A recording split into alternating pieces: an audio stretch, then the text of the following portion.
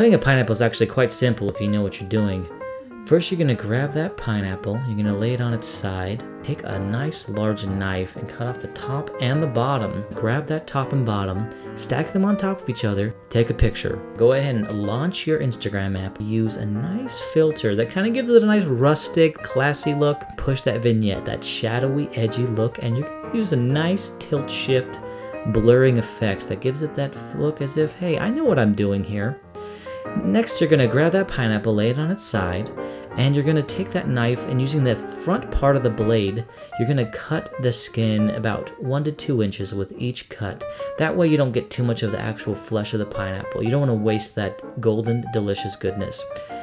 You're going to go all the way around the whole pineapple until it's completely removed of its rind. You're going to go through, make sure you didn't miss any spots. You want to get rid of those eyes that are looking at you so that they don't spoil the fun. Then cut the pineapple right down the middle in half.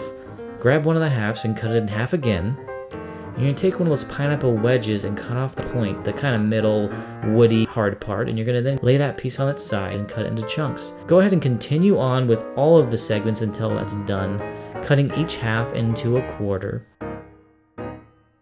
Try something new. Put some of that pineapple in a bowl, throw some cottage cheese on top, and you're probably going to want to throw that up on Instagram as well. Did you find this useful? Please leave any feedback or requests in the comments section below. Please subscribe to our channel and follow us on Facebook and Google+.